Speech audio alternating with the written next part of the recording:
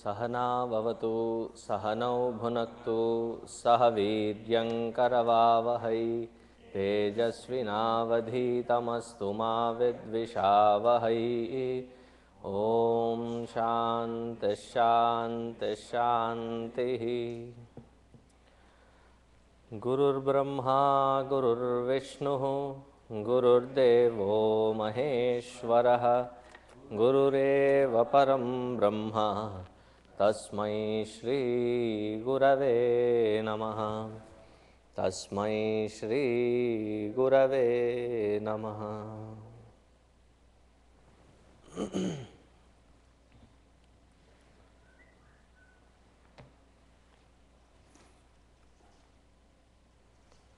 So since 3 of you are new, you could turn your cell phones off or mute them.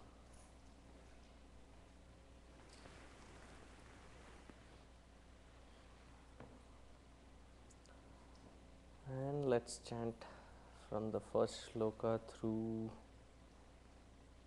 14th shloka. No, 15th shloka.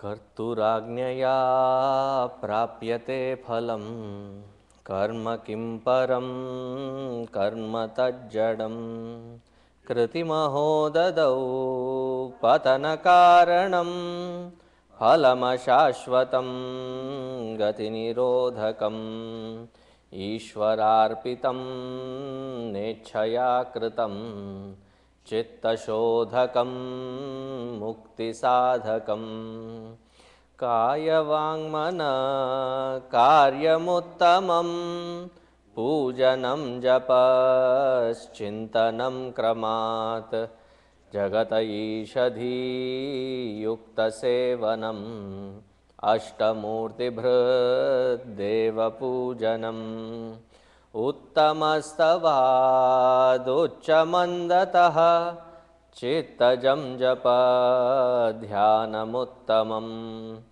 आज्यधारया स्रोतसा समं सरलचिन्तनं विरलतः परं भेदभावनात्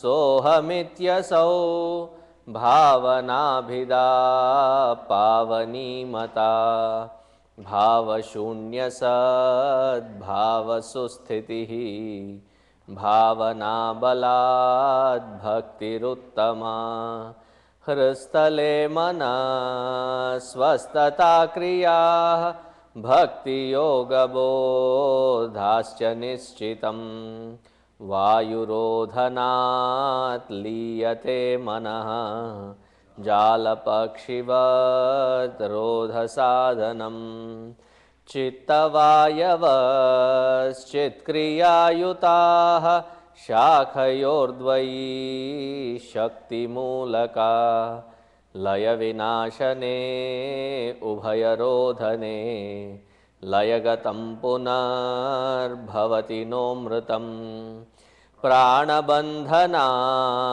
लीनमानसम् एकचिन्तनात् नाशमेत्यतः नष्टमानसोत्कृष्टयोगिनः कृत्यमस्ति किं स्वस्तितिं यतः दृश्यवारितं चित्तमात्मनः चित्वदर्शनं तत्वदर्शनम्।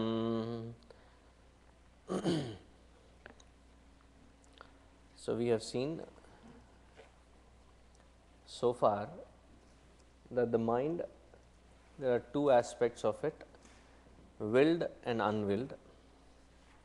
Unwilled, there are enough layers of tendencies which boil down in the format of likes and dislikes, and they trigger any which time with whichever pattern that it seems important, whether it is appropriate, inappropriate, whether it is timely or untimely, it does not matter, it just pops out. And we do not seem to have any sort of control over this aspect. The other aspect of mind is when we have The organs of perception perceive the world of objects, and the mind synchronizes them, identifies them, tags them well.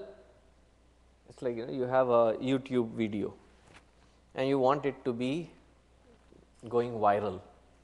So, what do? You have to have intelligent tagging. Anybody who wants to access that with whatever format is in their mind, generic mind, they should be able to identify it and tag it. Similarly, our mind constantly, as soon as it perceives something, it tags. And you can observe, the moment we cannot tag anything, there is something which is staring at us, or something that you are looking at, it's for the first time that you are looking at it, and it's a strange looking thing or a new thing that you are looking at, and you can't figure out what exactly it is. So, there is an inquisitiveness born, because I have already registered this thing, but what do I register this thing as? Whether it is yours or not, you start meddling with it. Have you seen yourself? Have you observed? If something is new, you can't, you can't restrain. You want to touch it, you want to feel it, you want to know it, because it has to tag.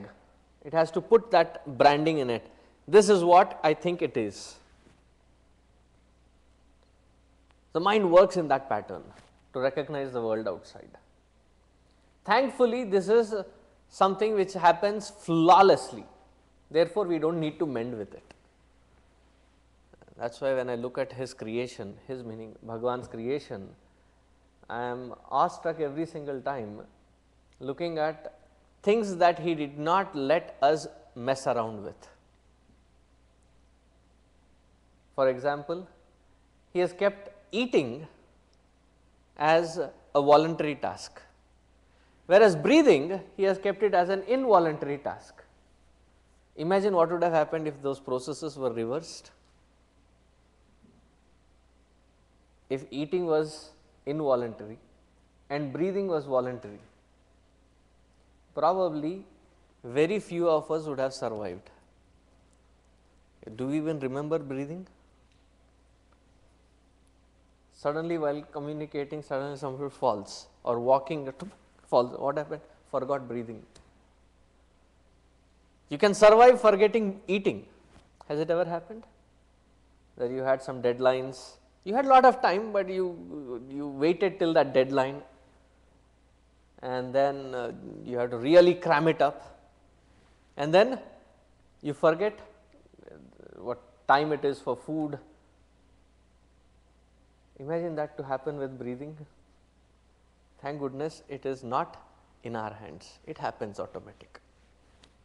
Similarly, in the thought process, the assimilation of data and converting it into an experience is a seamless process. But there are different thoughts that originate in our emotions, thoughts and ideas that originate, and we have absolutely no clue where they come from. There are two methods. One, you can put it to lie. Therefore, there are some people that I see very strange, when they are in extreme pressure. Do you know what is the convenient thing that they do? They go sleep. Seriously, if I were in that position, probably I couldn't get sleep because of that pressure. Until I have finished that, I probably wouldn't fall asleep. But there are these amazing people that I have come across. I am in tension, I have to go sleep. There are other methods to dull the mind, to put it to lie, and we are quite familiar with those methods, right? What are the methods to dull the mind?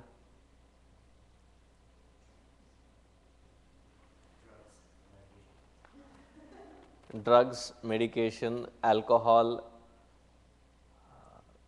all these substances, substance abuse can be included in that category. You can dull the mind. You can put it to lie. But then after a few hours, it is back again. You cannot avoid it.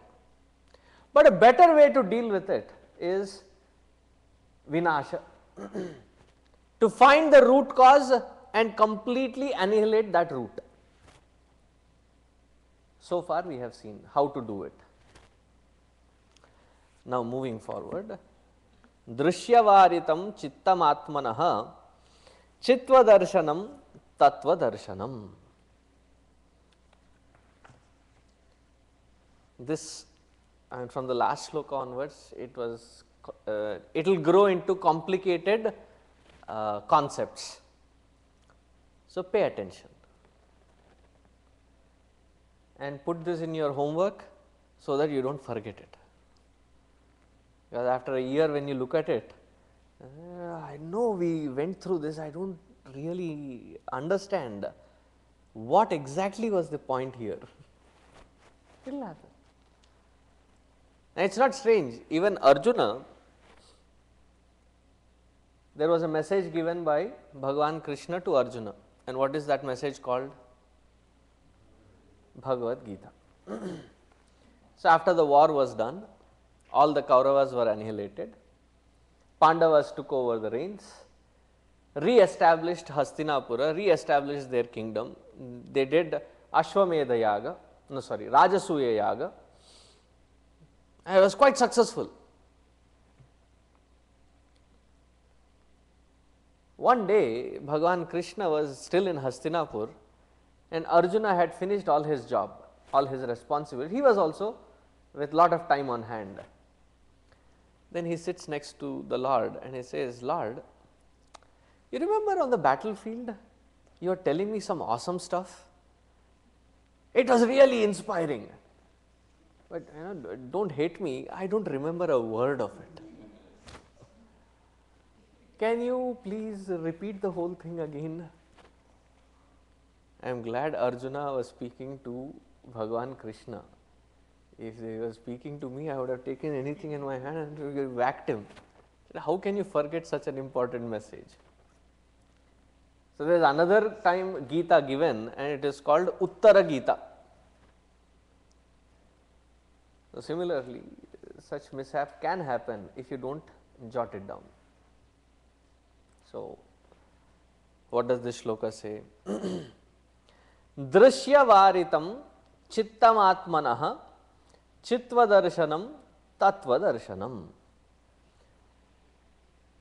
The entire process of experiencing something, what is the step by step process that is included in it? So for example, what is this?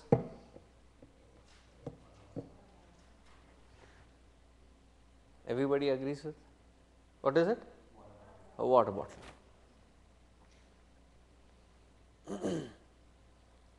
How did you know that this is a water bottle? Why is it not a missile? What's that? You were told, don't give me that answer that you were told this is a water bottle, hence therefore it is a water bottle. There are so many things that you are told and you don't believe them or you don't think in those patterns. How are you sure that this is a water bottle? You have not just seen it, but you have also experienced it, you have also used it. But before we get to that recognition part, there are many steps that happen in between. This is the usual experience. The reason I have to go through this usual experience is the complication starts afterwards, because what we are talking is not a usual experience.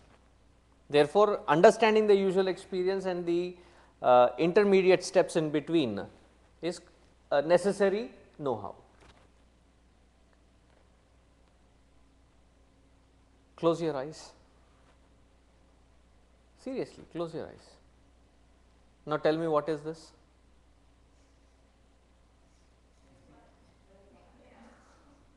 You can't. Open your eyes. I didn't have anything. You can watch the video later. I didn't have anything. I just asked an arbitrary question. to perceive that question, to understand that question, or to it to make a sense inside. It is not just the recognition. Before the recognition can happen, your organs of perception have to perceive it, and your organs of perception have to be healthy enough to perceive it. Supposing you wear very high density glasses, what do you call them, high powered glasses, and you are not wearing those glasses. Yeah, all that I can think of is your example, Sridhar. You want to participate in an experiment? No, there is nothing to be hurt. So take your glasses off. How much is this?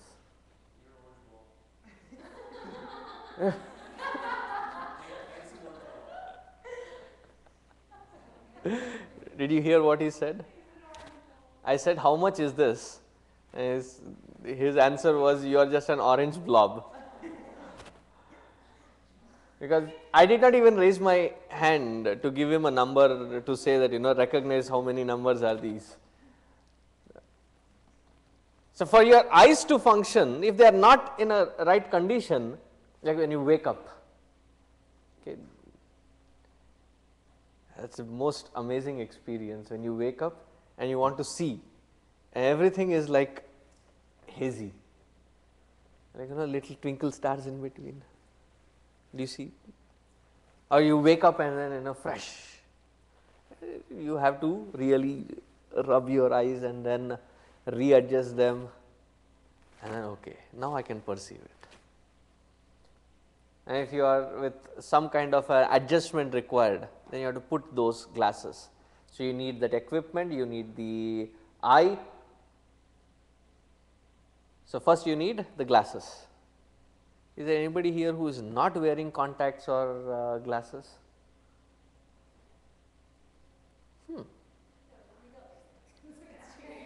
What's that? Oh yeah, it's cheating. But still, you are not wearing either one of them, you have repaired it.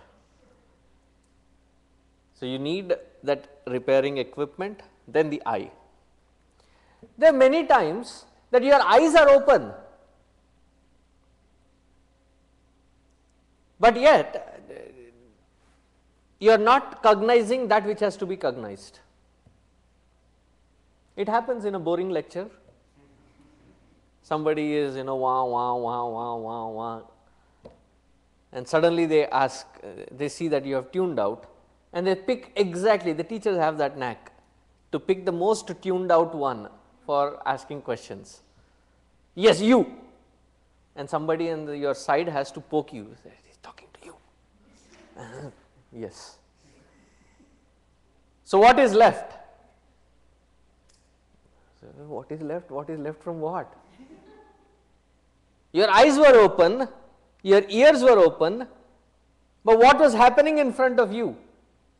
There was no cognition. So it is not just enough if you have your glasses on, if your eyes are open, but there is something that connects your eyes and the data that your eyes receive. There is something that connects it. That connectivity is the mind. That is why they say body present, mind absent. And from the speaker's perspective, it is one of the most hilarious Kodak moments to watch of the audience. And the tough job is to maintain a straight face and not laugh at them. Because the kind of face that comes, it's very common. If they are tuned out, it's a universal mudra. You have dance mudras, right? Similarly, this is tuned out mudra, completely tuned out. Because the mind is not connecting the data which is receiving through that sense organ. So you need the corrective instrument, then the organ of perception, then the connection is the mind. Sometimes your intellect is busy calculating something. It is not here. Your mind has received it, but it is not able to cognize the information as to what it has received. So, you are disoriented sometimes, and then somebody says something, and say, can you say that again? What do you mean? Can you say that again? Why? Mind received the information, there were some words that you heard, but they did not mean anything because the intellect was not there to process it. So, the intellect also has to be there. And these many steps are required in between, which happen very seamlessly to cognize a small piece of data.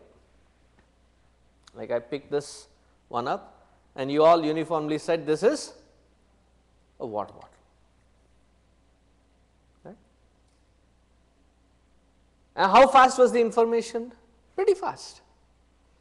But in giving that piece of information, the usual way of understanding the knowledge is the organ of perception should be available. The organ of perception should be connected with the mind receives that data, and the intellect processes that data. That is how you cognize what is in front of you. This is the usual process of assimilating knowledge or knowing. Here in this shloka, we are talking of a completely different process of knowing. Therefore, it becomes complicating.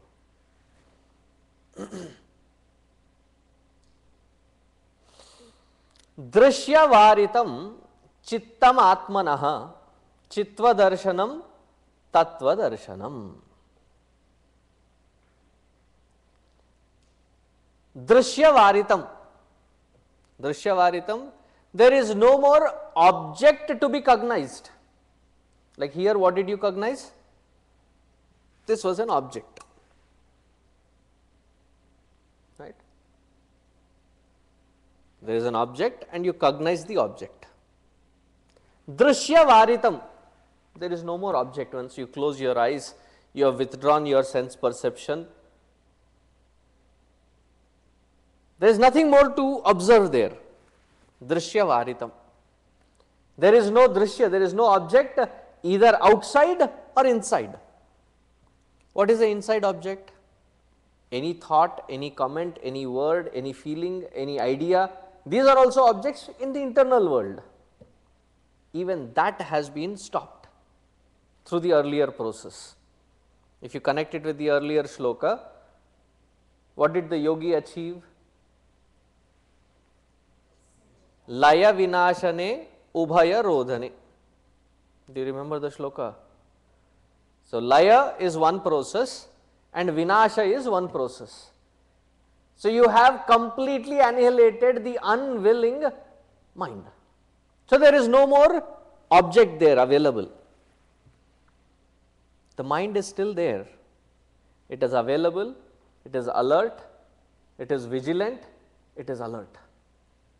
But there is nothing to cognize, there is no object anymore there.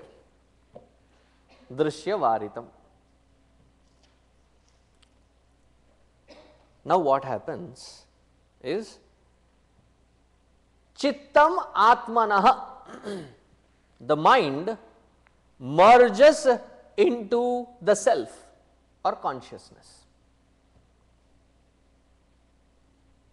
It is not merging into deep sleep, that we very well know, because we know only two effective patterns. The mind involves itself with the world outside actively, gets tired and sleeps, gets tired of sleeping and then starts actively thinking. But we are creating a third phase wherein the mind is available, mind is alert, mind is vigilant, mind is, but there is no drishya, there is no object to perceive and indulge in.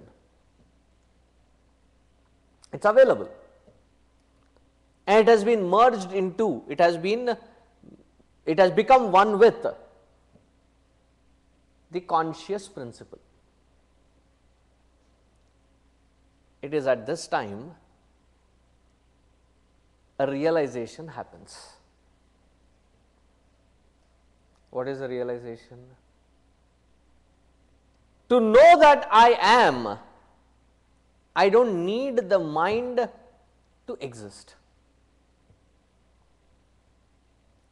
To know that I am existing, I do not require the mediation of the mind to tell me or the intellect to tell me that I exist, which reveals that I, the existence, is not a conceptual theory of the intellect.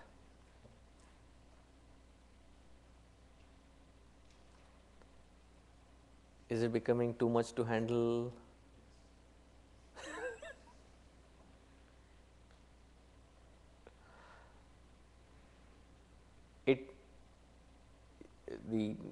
The realization that happens, that is why I am not putting it in words wherein it realizes, then your question will be who realizes if the mind is not there. The realization happens. What is the realization that happens? That in order to know that I exist, I do not require an intellect's help or the mediation of an intellect. Therefore, the realization culminates into the understanding that I am not a concept of the intellect. So, what is this practical application in our day to day life?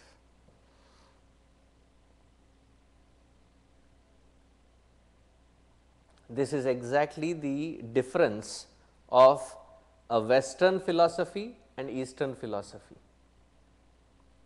Eastern philosophy tries to identify the concept of you and tries to enhance and bring glamour into that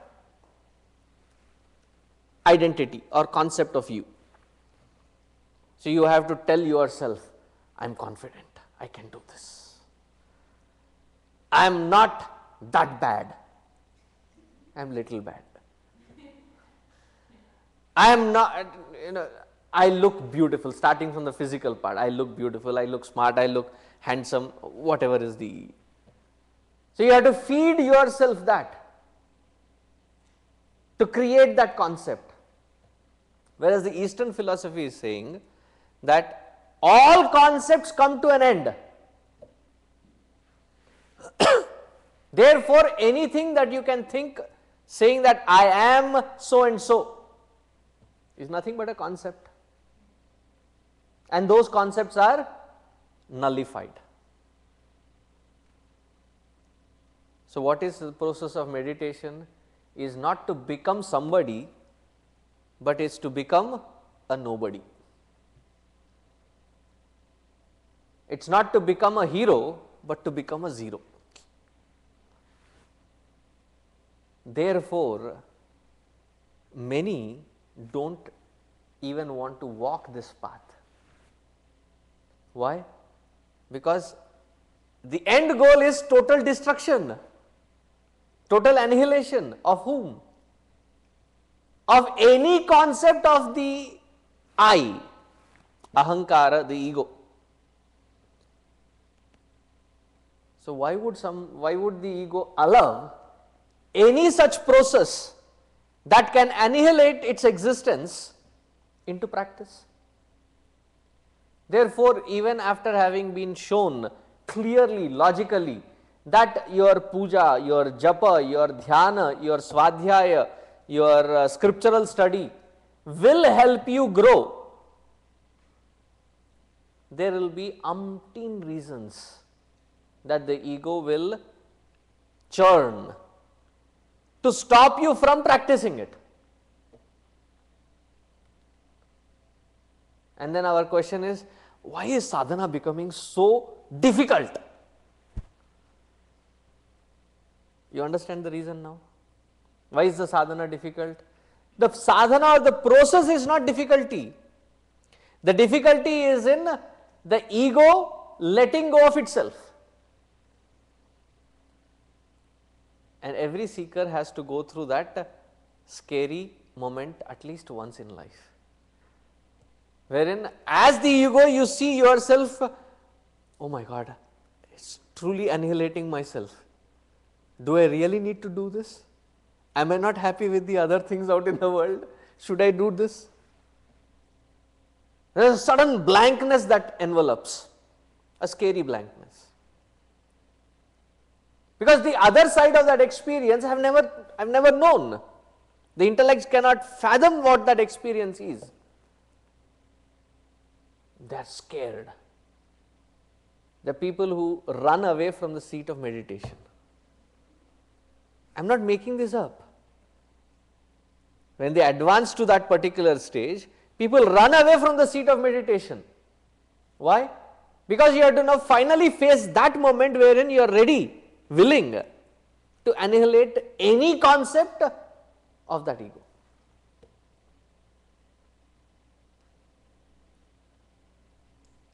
So, when finally the mind merges into the self, into the consciousness, a realization happens.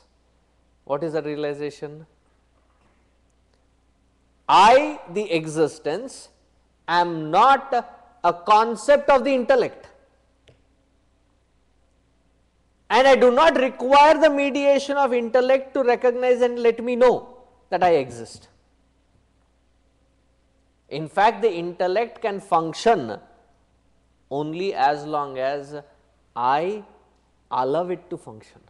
I, the conscious principle, allow it to function. So, I am not a concept, and I can break, shatter, rebuild any concept confidently. All the trauma that we talk about is only at the mind level, that it is still clinging on to. Even that can be completely flushed out. You can recreate, because it is just a concept. So, that was the first practical application. The second practical application is the moment I realize that I do not require the mediation of my intellect or mind, internal equipment, to ascertain that I exist. How I exist as, I start seeing it independent of any situation or any experience. Presently, how do I exist? As the heat of the situation starts increasing, the pressure inside increases, and I start swinging according to that situation and the pressure that it develops. Doesn't it? As long as you are in school, there was a pressure of your homeworks to be submitted, or the grades to be maintained, because we are in the brown community. 3.7 is not sufficient. How much should be the GPS? No, what do you call it? GPA. How much should be the GPA?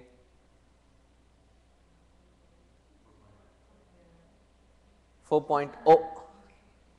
I recently met a doctor, a dermatologist, and he was saying that the kind of environment that he grew up while he was growing up in this country.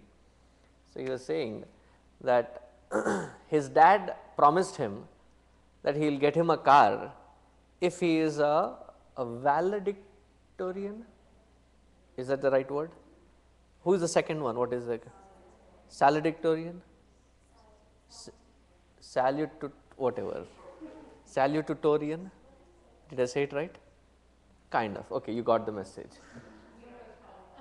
So, his dad said you have to be the valedictorian. And because of the courses, advanced courses that they were taking, they were already making a GPA of 4.3 plus. 4. Is like it's already crossed, because the courses you could do more than 4.0 if you are doing a college level courses. Between him and the valedictorian, he didn't get to be the valedictorian. There are only two of them competing, and he missed it by 0.01%. And his dad says, well, you missed your car.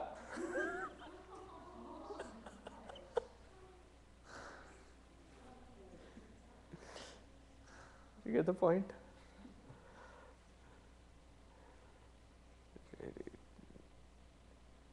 So what defines you is that pressure, and in that pressure you succumb. Now who is under pressure? Is the intellect, is the mind. The moment I understand that my very existence is not controlled by this mind and intellect, do you think the pressures of the environment developing in my intellect will bog me down? You find true independence right at that moment, the moment you realize that I am not a concept of my own intellect. Drishyavaritam chittam atmanah. There is so much of depth just in those two words. Drishyavaritam chittam atmanah.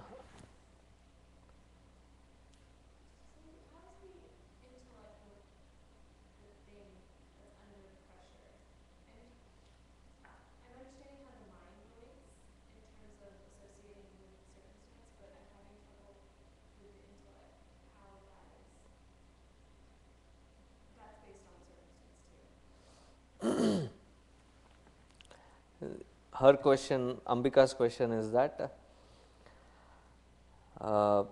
she can understand the mind being under the pressure of the situation, but how does it translate the intellect being under pressure?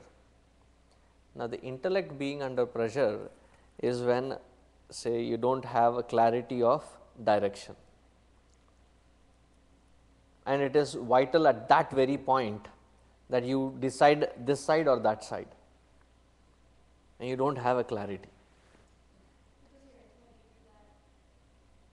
Give what?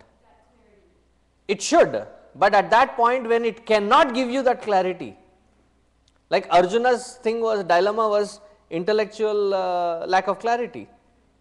On one side he knew that righteously he had to stand up and fight that war. On other side, he had a confusion that, I'll be killing my own people. Should I not? So whenever there is that existential question, to be or not to be, that is the intellect getting under the pressure.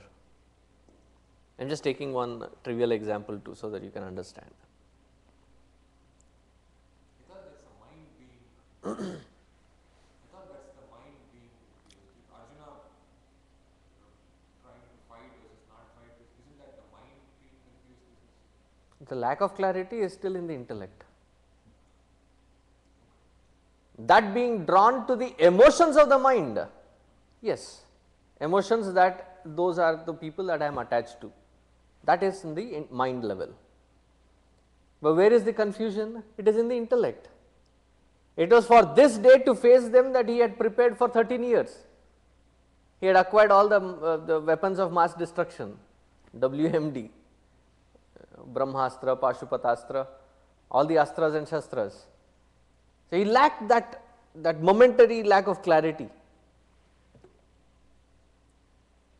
So that is the pressure that the intellect will develop in. There is something right to be done, and by doing so you may temporarily hurt that person. Should I not? These kinds of confusions in the intellect is the result of the pressure developed inside. And once you know that these concepts do not define me, I do not succumb to them, but I can objectively start pursuing them and find the root cause of lack of clarity. Right? Drishyavaritam chittamanah chitvadarshanam tattvadarshanam.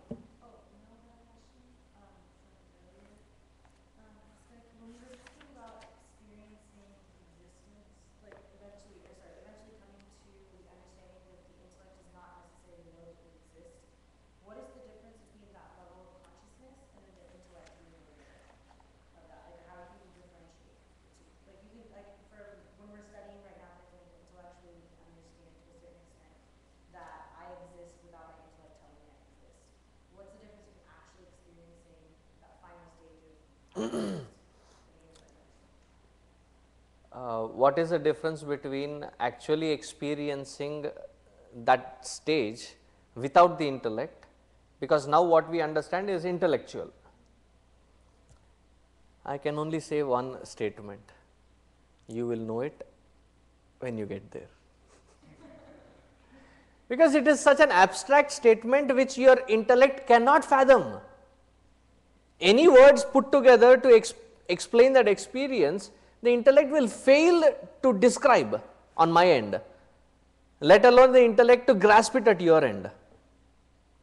Therefore, when you get there, you will know it. Similar to, how do you know that you are full when you are eating?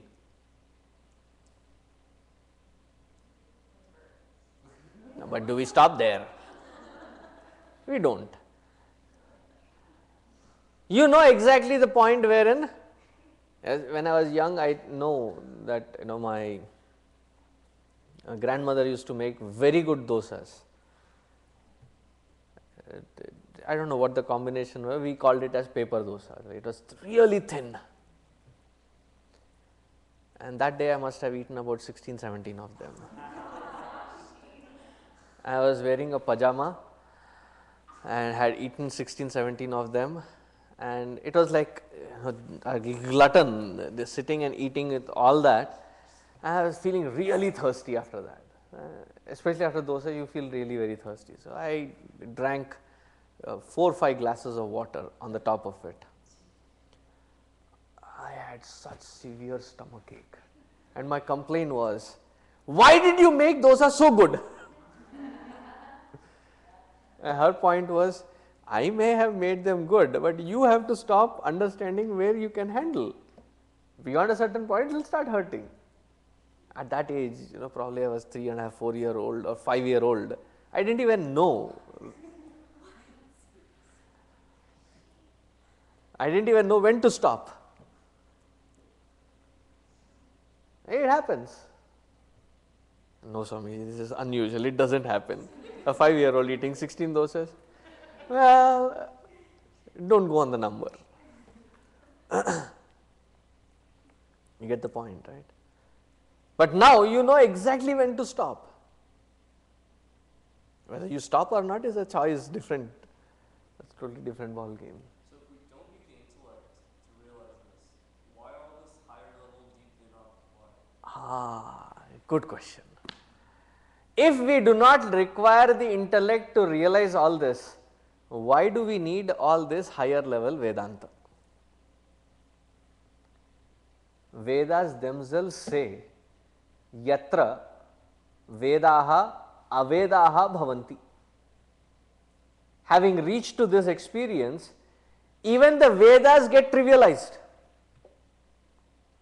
So why do we need all this high level Vedanta, high level knowledge? Until this clarity is ascertained by the intellect, it will keep pestering you with questions. To remove all those doubts is the purpose of Shastra Vichara, to remove all kinds of doubts. Therefore, Shastra Vichara has to be done regularly. Just by closing your eyes and sitting in straight will not call it meditation. All those doubts have to be completely annihilated.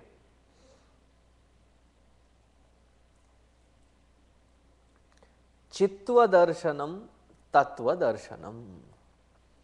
This experience in itself is called the experience of the ultimate, tattva darshanam. This is called true realization.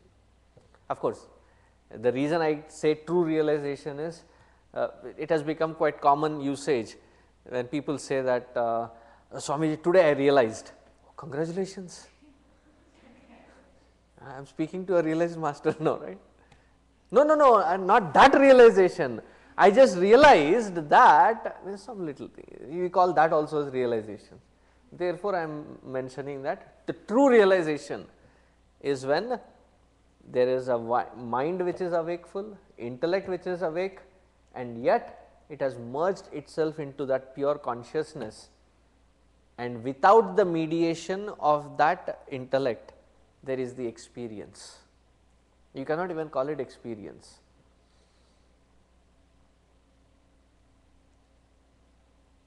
Because to call something as an experience, you need an object and you need the subject to experience the object. Here at this level, the object and the subject have become one, there is no difference. To put it in layman's terms, the example is like somebody sucking on his own thumb. What is the object of experience? You know, there is this beautiful portrait, beautiful painting of Lord Krishna on a leaf in deluge waters.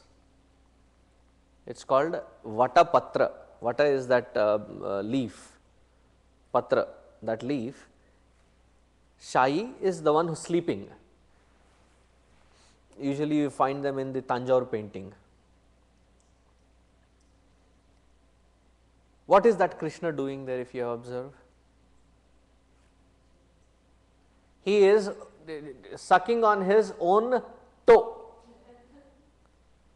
The right toe, he is sucking on it. So, what is that indicating? That he is Paramatma, Paramatma relishing and reveling in his own self.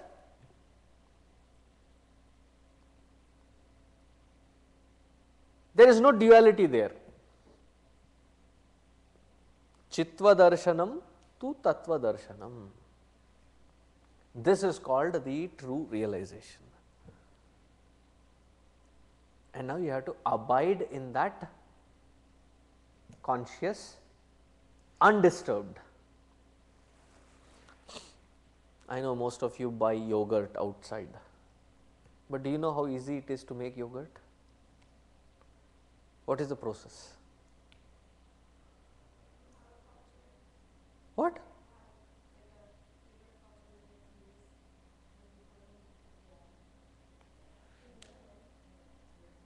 Hey Rama. Boil milk, let it cool to little above room temperature, warm, lukewarm, and then add that culture or the seed or the culture or the bacteria, and then let it settle. What happens if every 20 minutes or 15 minutes you pull it out and check is it settled or not? What will happen to that yogurt? It does not form at all. It will curdle, but then it does not have the same kind of culture and texture in it. Similarly, when you sit in the seat of meditation, the final abidance has to be firm, that even when you step out of that meditative equilibrium, you carry forward that alone. And for that abidance, it takes few more intense efforts. Does it make sense? Now I stop.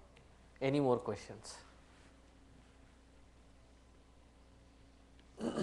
Because the next is the easy part, because the confusing part is about that experience. How to reach to that experience, that method is given in the next few shlokas, very methodically.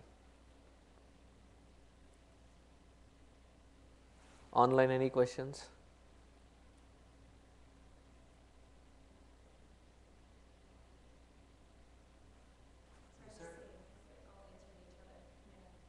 Oh, they are answering each other. Hey guys, answer each other later. So you said you don't need the intellect to know I am, I exist. Do you need the mind to know that, or is I independent of the mind also? His question is, you said we do not need the intellect for the final experience. If I am not wrong, I did mention that both mind and intellect are not required. What I am trying to indicate is the entire antakarana, mana, buddhi, chitta, ahankara, none of those are required as a mediation to experience it. That is why it is called immediate experience, not a mediated experience, immediate, without any mediation. So you said the final abidance that we're in is that whether we're sitting in meditation or not, that knowledge is existing is carried forward with an alert intellect and an alert mind. Like you can use them Yeah, if necessary. right. One of the previous topics that we were talking about, not right now, but a little bit further back, we were talking about those experiences that we have where we're completely withdrawn, but then we come back. You know, Mm-hmm. that intermediary step. So I guess my question would be, what is the difference between that intermediary step and this step? Because I feel like in order to even if you know you're existing, in order to function, you still need the mind and intellect. So is the only difference that in the case of knowing that you're existing, There, in that earlier step, if I am not wrong, you are functioning still as the mind and intellect in between. After you withdraw and come back, you are still functioning as the mind and intellect. But here, you are no more functioning as the mind and intellect. You are functioning with the mind and intellect in the appropriate environment, and you know when to withdraw it.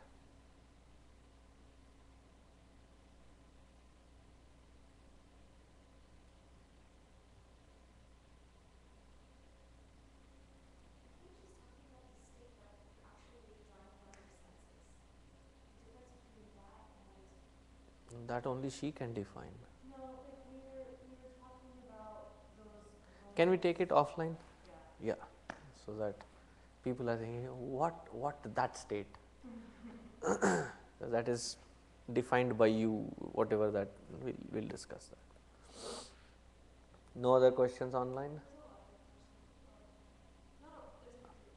Okay. So, one, this is kind of odd, not one of those two questions. You talked about Arjuna, did he reach moksha after hearing that? What? Did Arjuna reach moksha? Arjuna did not reach moksha after Bhagavad Gita, he reached to a state of clarity. In his own words, Nashto mohaha smritihi labdhaha. This comes in 18th chapter. Nashto mohaha smritihi labdhaha. Karishye vachanam tava. All my delusion has been cleared. I have recovered. My system has been rebooted. Smritihi labdhaha. I am now aware of my responsibilities. I have absolute clarity and no confusion as to what has to be done by me. Therefore, whatever you have guided me so far, I know that it is the right path, therefore, I will be executing it. He did not talk about moksha. End of? Yes, end of his life, they all go to Swarga. There is a Swarga Arohana chapter, and they all grow towards that. And this is another, it's not related. What is the most pure sattvic of the antakarana, chitta, or buddhi? What is the most sattvic of the antakarana chatushtaya? There are 4 aspects: mana, buddhi, chitta, ahankara. Which one of them is the most subtlest one? Because each one of them can be sattvic, tamasic and rajasic. So, to identify it from that standpoint will be difficult, but I can tell you what is the most subtlest one of all of them. So, that would be the buddhi. Not even the chitta. There is a difference between chitta and chaitanya. Chitta here means memory, chit means consciousness. So, that is the difference. And what is the other question? Whose question was that? That was also Bhagwan's. Bhagwan's 3. So Okay, one more question. how long did it take Swami to progress past the first level of meditation? Okay, I will talk to her personally. Off record. Okay. And then Anuja had a question, and it's about Ashtanga yoga. Uh-huh. Is it a combination? Sorry, there's something there. What part of the collection of these practices is referred to as Ashtanga yoga? Is it a combination of all the practices we've already talked about? The Ashtanga Yoga portion here in the Upadesha Sara is when we are talking about the Prana Bandhana. Prana Bandhana, when you do the pranayama to break the patterns of the mind. So, that is the portion where we are talking about the Ashtanga Yoga. I think there was, she said there's a physical part that was not addressed, that she was wondering if that's. No, it has been addressed. Last class we addressed that. That's the question? Okay. Om Shanti Shanti Shanti Harihi Om Shri Gurubhyo Namaha Harihi Om.